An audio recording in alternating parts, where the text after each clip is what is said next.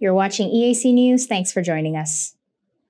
The Deputy Commander-in-Chief of the Royal Cambodian Armed Forces and Commander of the Army, Lieutenant General Hun Manet, met with the National Assembly President of the Socialist Republic of Vietnam on Monday evening.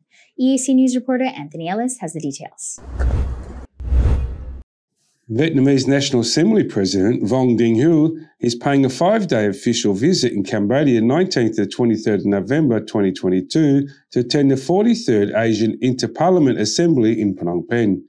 During his visit, he has discussed bilateral work with the President of National Assembly of Cambodia, Heng Samrin, and also paid a courtesy visit to the President of the Senate, Sai Chum, and Prime Minister Hun Sen. The meeting with Lieutenant General Hun Manet was held in a warm, friendly, understanding and trusting atmosphere with a focus of continuing to deepen its ties and solidarity, traditional friendship and cooperation in all fields between the two countries and especially between Cambodia and the Vietnamese youth. The two sides hailed the continuous development of bilateral relations in direction of good neighbourliness, traditional friendship, comprehensive cooperation and long-term stability.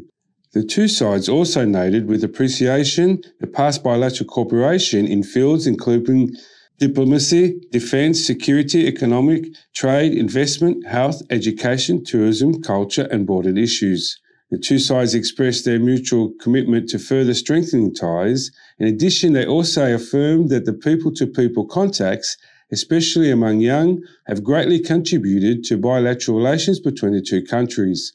The President of National Assembly of Vietnam and Lieutenant General Hun Manet agreed as brothers and good neighbours to continue maintaining close ties between the two countries, youth for the benefit of peace, friendship and development. At the same time, the two sides affirmed that they will increase cooperation and mutual support in multilateral forms, both regional and globally.